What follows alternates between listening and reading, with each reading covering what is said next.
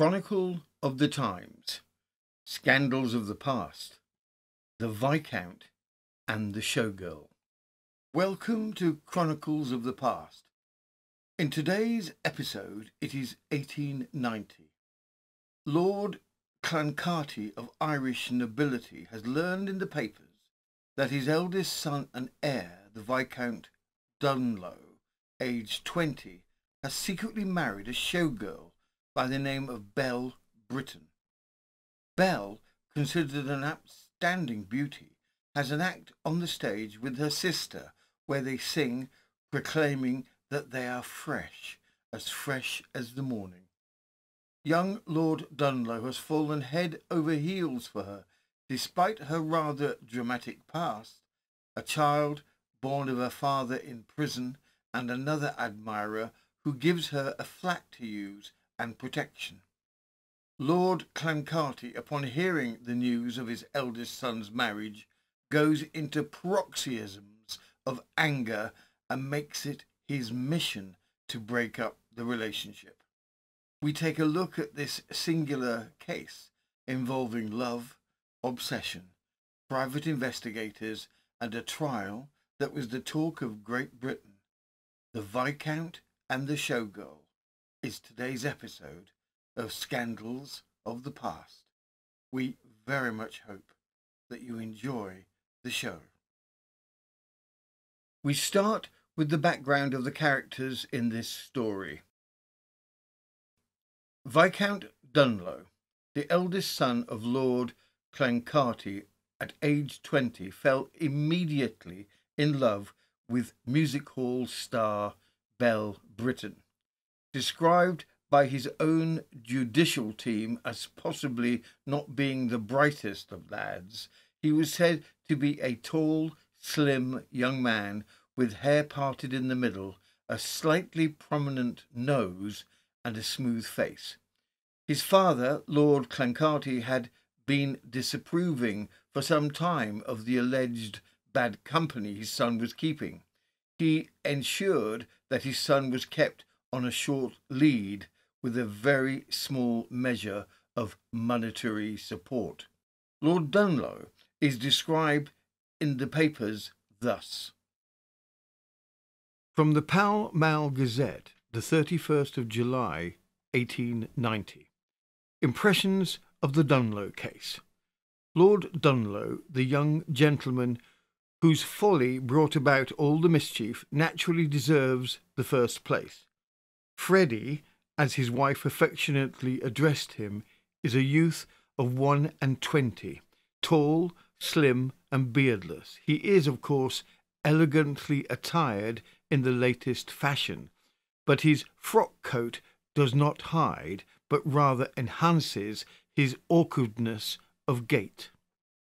As to his intellect, his quality is sufficiently indicated by his deeds, and by the fact that not even his counsel could suggest that he showed evidence of being endowed with high intellectual attainments of any kind. Lord Clancarty, married to Lady Georgina Hervey, with whom he had 3 children, William, Frederick, and Pertrench, or Freddie as Belle called him, was his eldest, who went under the title of Viscount Dunlow. Lord Clancarty was famed for an explosive temper and seemed happiest when he had firm control over the members of his family. The papers are less than kind when describing him. From the Pall Mall Gazette, the 31st of July, 1890. Impressions of the Dunlow case.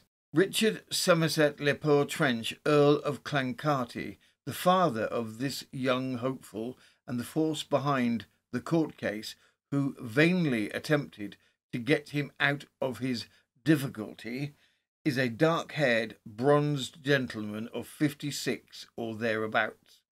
He made but one appearance in Sir James Hannon's court, and was in such bad health as to render it necessary that his evidence should be taken at once. His manner showed him to be utterly lacking in sympathy for his son's weakness, and there is little doubt that his evidence and the way in which it was given tended in no small degree to prejudice the petitioner's case. Belle Bitton, also Lady Dunlow. Belle, one half of the sisters Bitton, a duo who projected innocence on stage and made popular a chorus of the day. We're fresh, fresh as the morning, sweeter than new mown hay. Belle had met the young Viscount Dunlow, just 20 years old, at London's Corinthian Club in April 1889.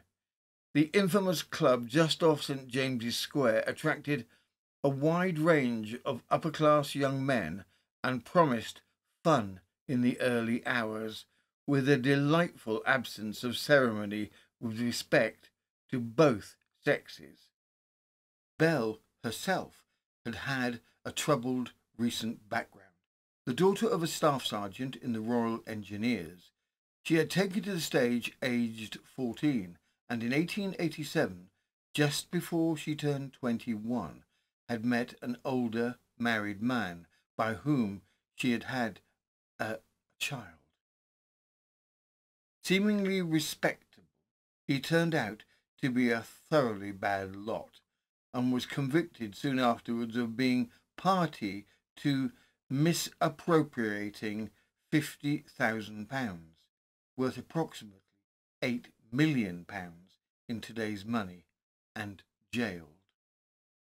The papers, who seemed to back Belle from the start, for who does not like a story of a showgirl taking on the aristocracy, were kind regarding their descriptions of her. From the Pall Mall Gazette, 31st of July, 1890. Impressions of the Dunlow case. Lady Dunlow, who dressed in a quiet and ladylike fashion, entered the box and told her story like the utmost frankness. There was no hesitation of any kind, and whether the answer was likely to tell in her favour or not, it came with a promptitude which carried conviction to all who heard it. The last important figure in this case is the mysterious Mr. Isidore Wertheimer, the man who also was madly in love with Belle Bitton. Mr. Isidore Wertheimer, the man who would feature within the forthcoming case, was utterly enamoured with Belle. They first met at the Trocadero Club, and she confessed to him she was pregnant. He took a house for her in Maidenhead, where she lived under his protection until her baby was born. Belle named him Isidore after her benefactor, but what happened to the child is unclear. She later met Dunlow, but kept up her acquaintance with Mr. Wertheimer.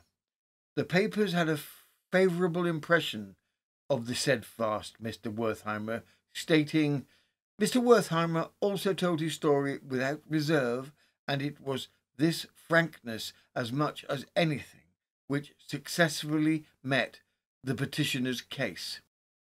Both parties were adamant that nothing whatever of an intimate nature had ever taken place between himself and Belle. He had asked her to marry him repeatedly, but she had refused. Even so, he kept close by her and did his best to protect her and support her. It is his support when she is abandoned that would become a crux of the case. The story begins with a newspaper article that is brought to the attention of Lord Clancarty. From the Pall Mall Gazette, the 16th of July, 1889. Lord Dunlow marries Miss Belle Bitton. A copy of the marriage certificate. Viscount Dunlow, the eldest son of the Earl of Clancarty, on Wednesday last, spent half an hour at the Hampstead Registry, and during that time took unto himself in the bonds of matrimony Miss Belle Bitton, the much photographed music hall artiste. This sprig of the Irish aristocracy, although he will not attain his majority until December, has been for some time past an ardent supporter of the many nightclubs which have sprung up recently. The Gardenia, the Corinthian, and Evans all know him well, and it is these festive haunts that he has laid siege to the heart of the happy lady. Some few weeks back there were rumours of an impending action for breach in consequence of a letter written by the young gentleman, but matters were adjusted by the intervention of a friend who until recently lived with the Viscount and some other chosen friends next door to the Corinthian Club in York Street, St. James's Square. At any rate, on Wednesday morning, a bridal party consisting of the happy couple, Miss Flo Bilton, the bride's sister, and Mr. Minshull Ford, ascended the hill which leads from Avenue Road to Hampstead, and went through the interesting ceremony which has united a beauty of the halls to the future Earl of Clancarty. The appearance of Lady Dunlow is well known. His lordship is a tall, slim young man with hair parted in the middle and a slightly prominent nose and smooth face. The Viscount, accompanied by his tutor, will probably leave England for Australia in the course of a few days. The following is a copy of the marriage certificate. To say that Lord Clancarty exploded is quite possibly an understatement. His reaction is swift. He packs off his wayward son, and the two lovers are separated after a week of married life. From the Pall Mall Gazette, 23rd of July, 1889. Theatrical notes. Lady Dunlow, née Bilton, is still fulfilling her engagement at the Empire Theatre. Her husband, the Viscount, left London on Friday by the Orient SS Lusitania. His lordship, who is accompanied by a tutor, is bound for the Antipodes on a tour which, according to present arrangements, will last about 2 years. With the departure of his young wayward son, Lord Clancarty's mission is to find grounds for their divorce. This requires proof of Belle, now Lady Dunlow's adultery. With this in mind, he sets a team of private investigators on Belle to watch her every movement. With time, an erroneous picture is built of her having intimate relations with Mr. Wertheimer. With what they believe is proof, a letter is written to Lord Dunlow from the detectives. It paints a very bleak picture. From the Pall Mall Gazette, 28th of July, 1890. Mr. Gill came to the circumstances under which the action for divorce was commenced. Who brought these proceedings? He asked. By way of answer, he read the letter from Mr. George Lewis to Lord Dunlow, enclosing the petition for his signature. Dear Lord Dunlow, acting upon the instructions of your father and mother, I have caused a watch to be placed upon Lady Dunlow. The reports of the detectives have been submitted to your father and leave no doubt in my mind of the guilt of your wife with Mr. Wertheimer, who has been daily and hourly in her company since you left. You have had time to think over your unfortunate marriage, and I hope that now you have seen how sad a step you took, having regard to the previous history of your wife. It is now open to you to do justice to yourself and to your family by taking proceedings for a divorce, and if you are prepared to follow the wishes of your family, I enclose a petition for your signature. Mr. Gill went on to point out that it was about the strength of this letter that Lord Dunlow swore that his wife had continually and habitually committed adultery with the said Isidore Wertheimer at 63 Avenue Road at Bennett Street, and divers other places in the county of London. With the signature made, the court case against Lady Dunlow is set in motion. The case goes to trial as Dunlow versus Dunlow with co-respondent Wertheimer. The case is weak against Belle. Lord Clancarty, for his son, pays for 4 barristers in addition to the private detectives he had on the case, attempting to prove adultery on the part of Belle, thus ensuring a divorce between the two. From the Pall Mall Gazette, 23rd of July 1890, hearing of the Dunlow divorce case. Lord Dunlow in the box. The hearing of the case of Dunlow versus Dunlow and Wertheimer was commenced before Sir James Hannan and a special jury this morning. This was an action for divorce brought by Viscount Dunlow on account of the alleged adultery of his wife, Lady Dunlow, formerly Miss Belle Bitton, a music hall singer, and Mr. Isidore Wertheimer. The respondent, in her pleadings, denies the alleged adultery and states that there was connivance on the part of the husband if the alleged adultery took place.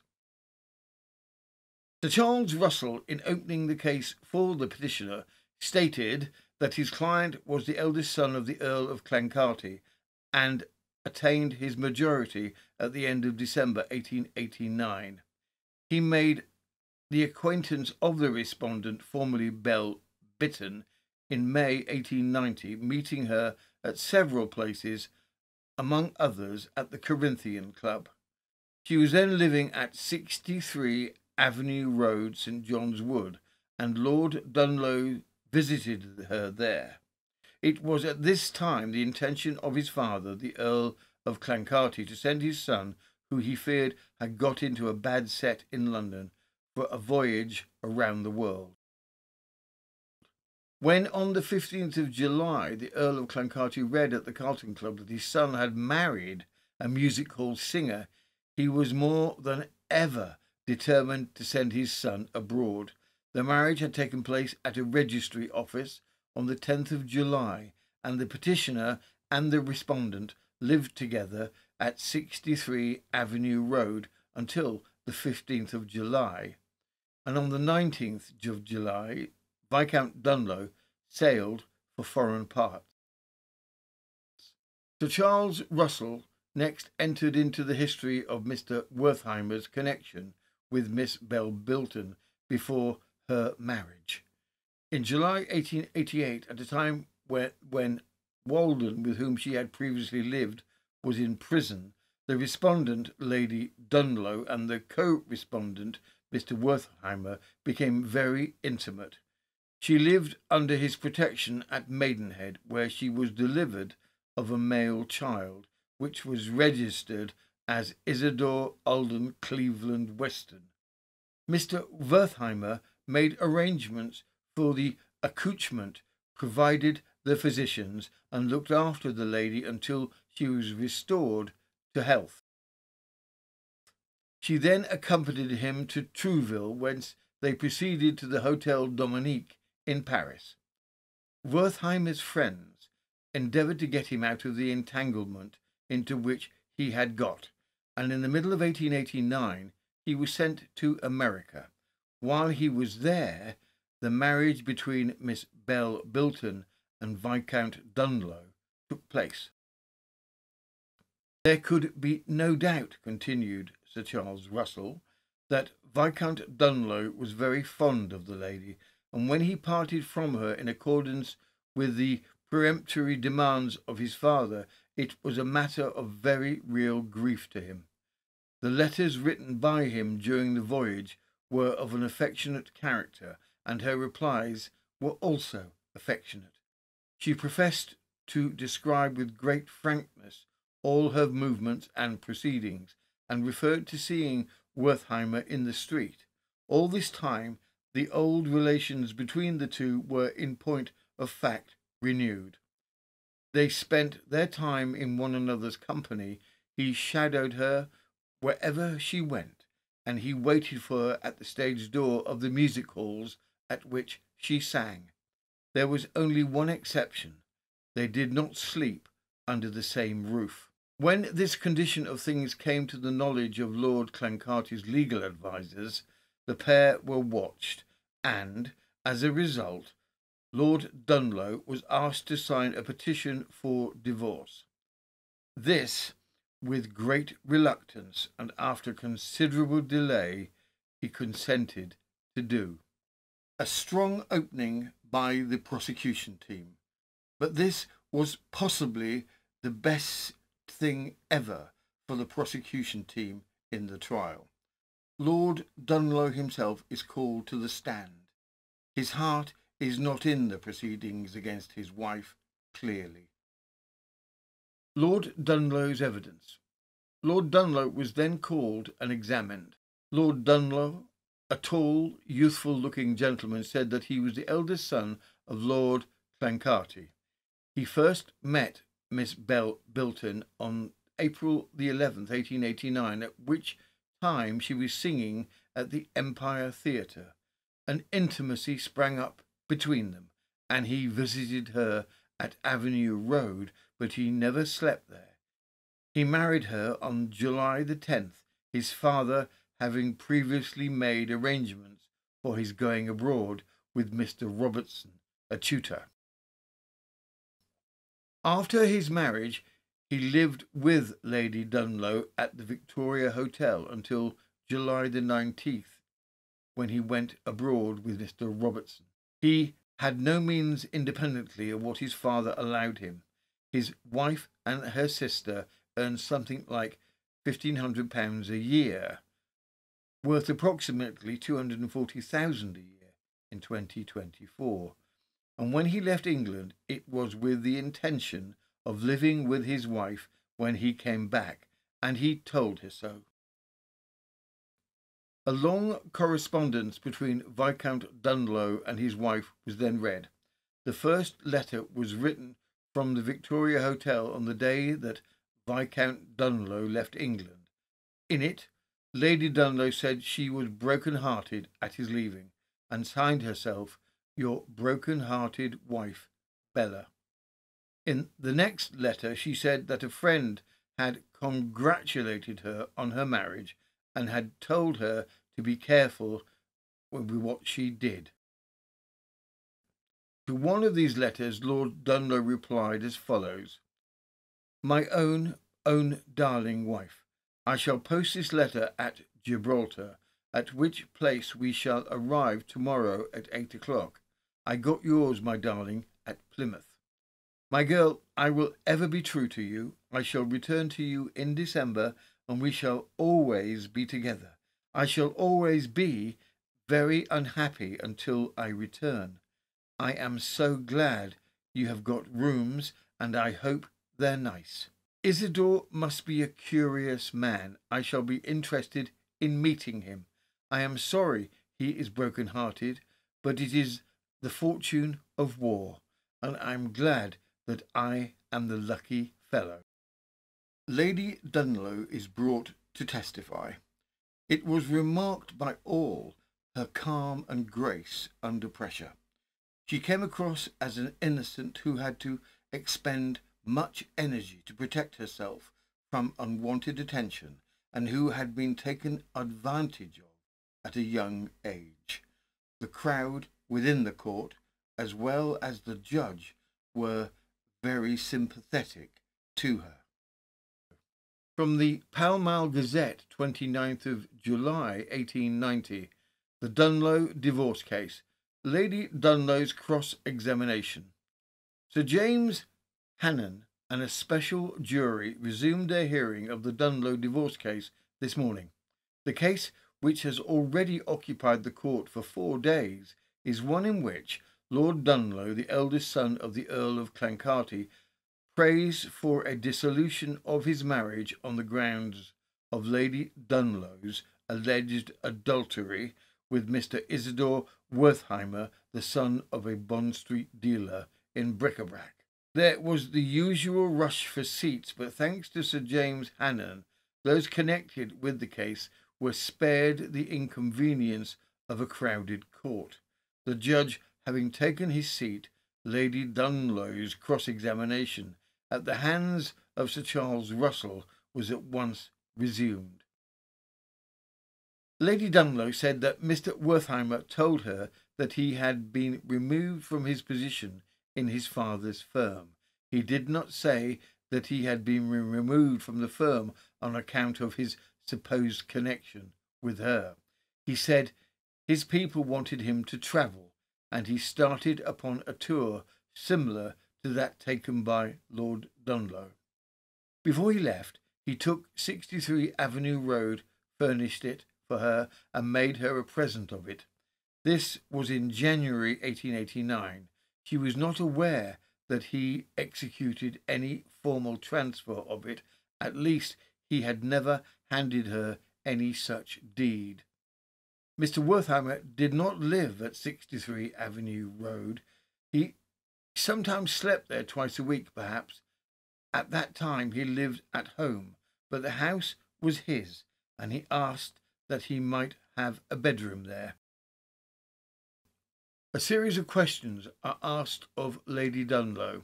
Now, you have seen a good deal of the world, and I am sorry to have to put it to you. You know what a man keeping a mistress is.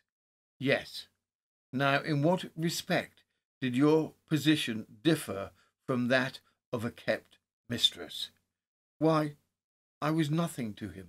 But so far as the world was concerned, everyone who knew us knew it was not the case. While Wertheimer was away, she both wrote and telegraphed to him. He also wrote and telegraphed to her, but neither his letters nor his telegrams were preserved. She always burnt them upon receiving them. She had never seen Lord Dunlow before she met him at the Corinthian Club. At that time she was living at 63 Avenue Road, had 4 horses, a well-furnished house, and servants, all of which belonged to Mr. Wertheimer. She was also receiving considerable cheques from Mr. Wertheimer. Did you invite Lord Dunlow to visit you at 63 Avenue Road? No, he called with a Mr. Clifton. Afterwards he visited you often and stayed very late. He used to bring me home, but he did not stay very late. He once brought me home at 3:30 and stayed till 4. When did he propose marriage to you? In May. Did you accept him? No, not at first. I said his father would not allow him to marry me. She saw the statement in the Star that she had lived at Maidenhead under the protection of a Mr. Wertheimer, but she did not understand that it meant that she had been Wertheimer's mistress. Lord Dunlow told her that his father proposed sending him away before they were married. Wertheimer often offered to marry her, and she had as often definitely refused him. She had told him that she would never marry him. She early became aware that she was watched by detectives. She took pains never to be alone with Wertheimer, so that people should not be able to talk. The defence ends with a flourish. Lady Dunlow, Lord Dunlow, and Mr. Wertheimer all come across well within the trial in comparison to Lord Clancarty and the detectives. From the Pall Mall Gazette, the 28th of July, 1890, the Dunlow divorce case, 4th day. Mr. Gill then resumed his speech on behalf of Mr. Wertheimer, criticising at length the evidence adduced to by Sir Charles Russell in support of his case.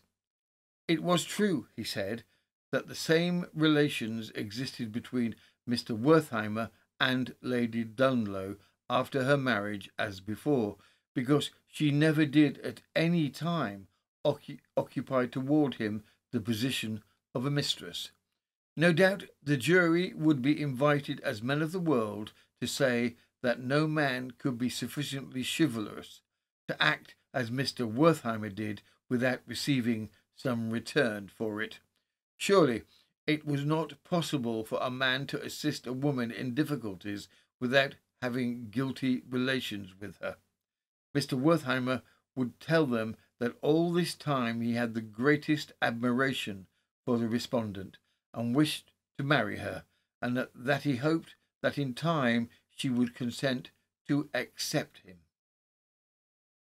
With the verdict for Belle, the papers cheer, as this being a case where the common man won over the aristocracy.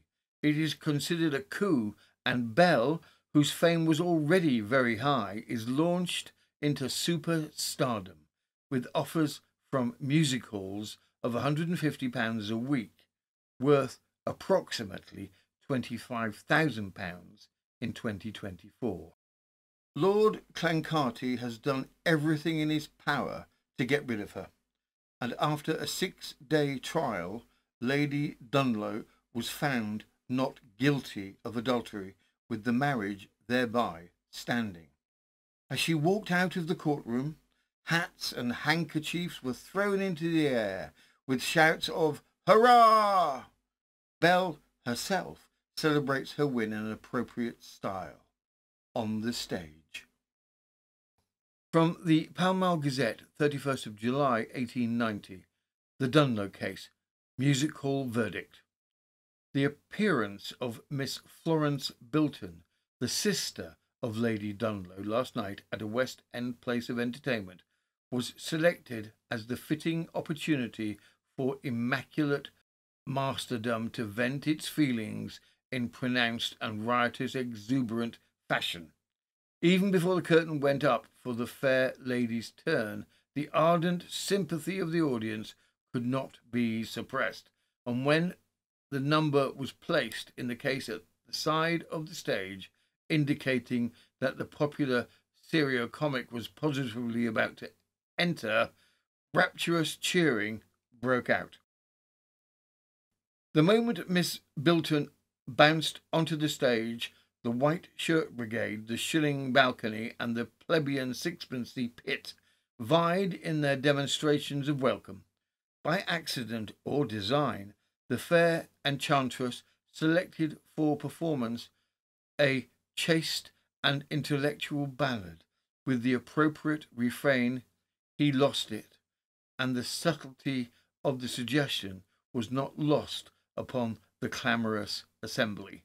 Another reference to a gentleman who was sorry he got married was likewise treated in a double sense, and finally, when the lady had danced a sprightly measure, the curtain came down amidst delighted assurances of "he's lost it" from emotional sympathizers.